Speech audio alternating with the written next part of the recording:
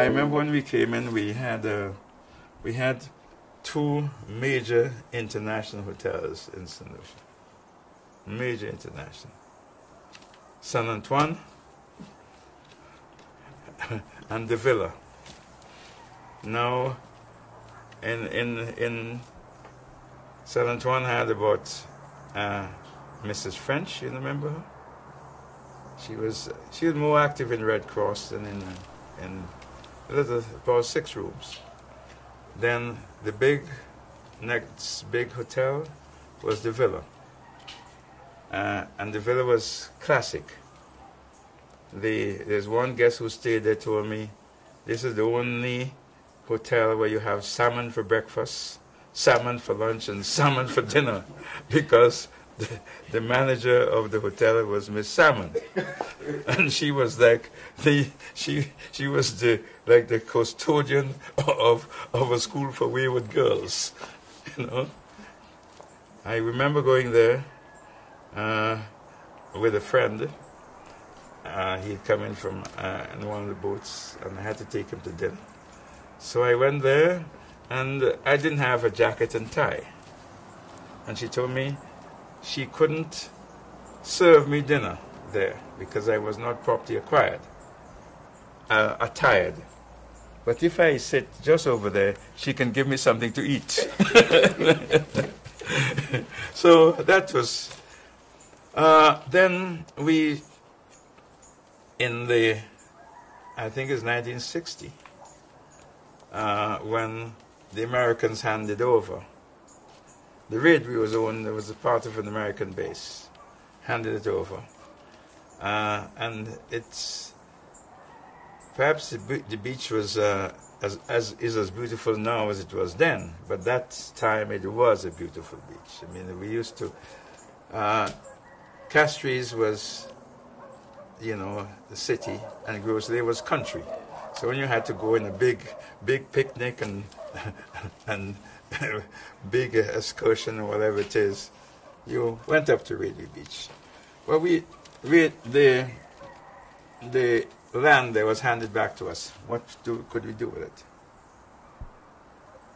We got the British government to the Commonwealth Development Corporation to build the St. Lucia Beach. They were then trying to help us to develop, get into tourism, not on us. They built the Grenada Beach, the St. Lucia Beach, and one in Antigua, and one in Belize. It was a chain of hotels built by the CDC. Now, we had an agreement, we leased it to a Jamaican entrepreneur. He was a big name in the hotel in Jamaica, Issa. And as one of the conditions that he had the lease of that property was that he should expand to, I think, on the whole beach, 600 rooms. Try as we could not get any takers, because when people came into the St. Lucia Beach, you know, a lot of them had to leave by ambulance from mosquito bites. You know, you had to be fogging the area. You know, the fogger had to go round and round in the evening to fog the place with mosquitoes. The people in Grosley now, the big industry in Grosley for children after school.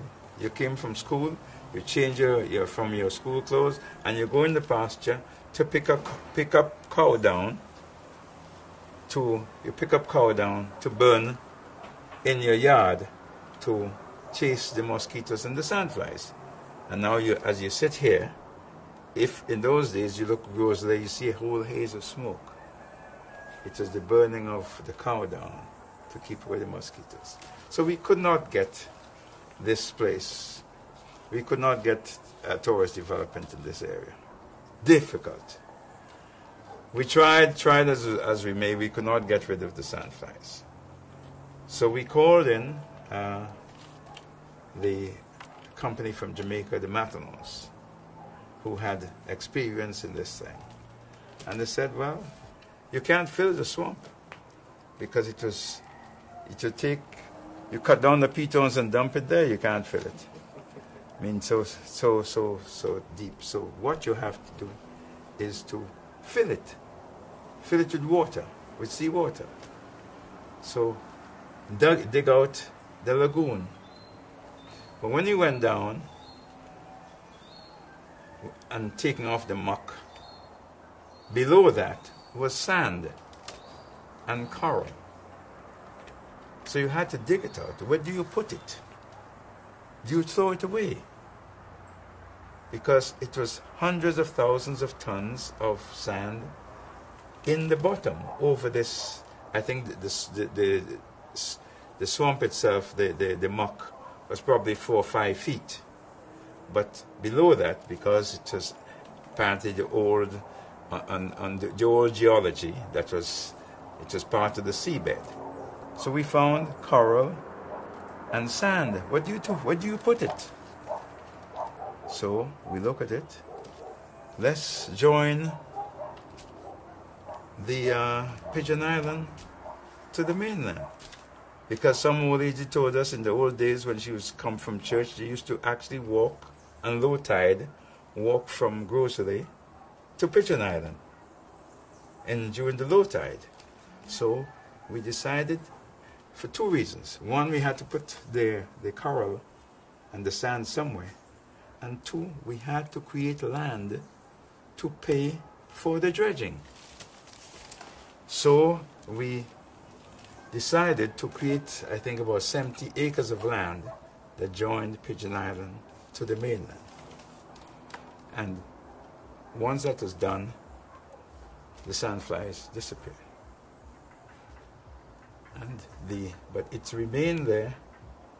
This area remained as it was from 1974, nearly 10 years, until the marina came.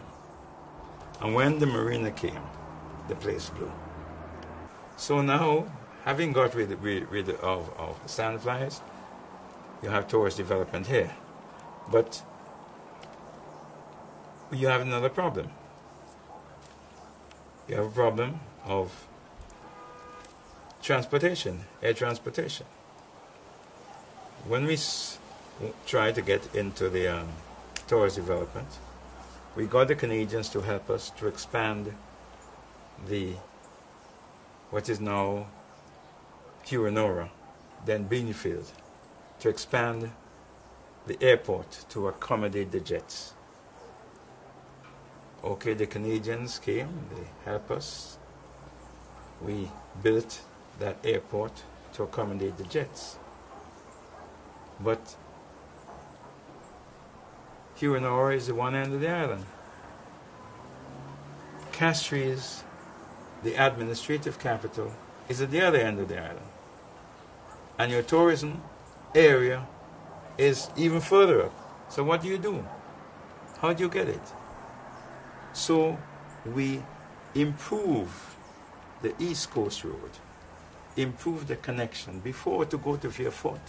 I mean, like it was 2 days. 1 day to go.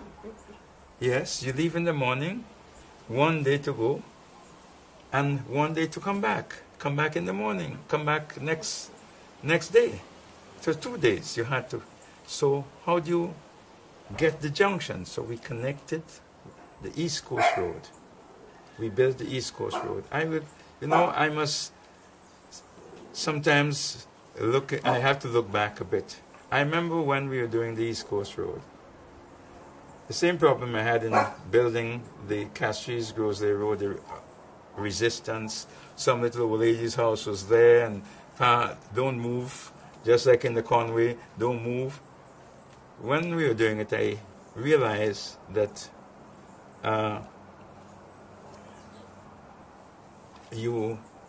to push a highway through these villages, you're going to get into trouble. You're going to kill people.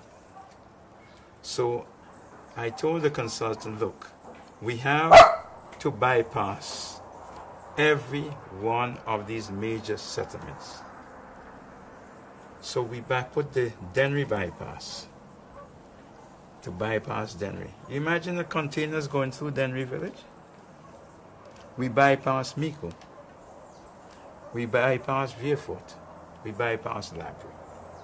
Every one of these villages were bypassed with the highway. I remember, you know, if you look back, you must laugh at the nonsense. I remember hearing myself say that I don't want the tourists to pass through these villages because they're so poor.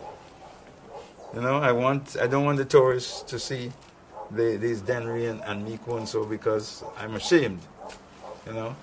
But you did it. GIS, serving you better. GIS.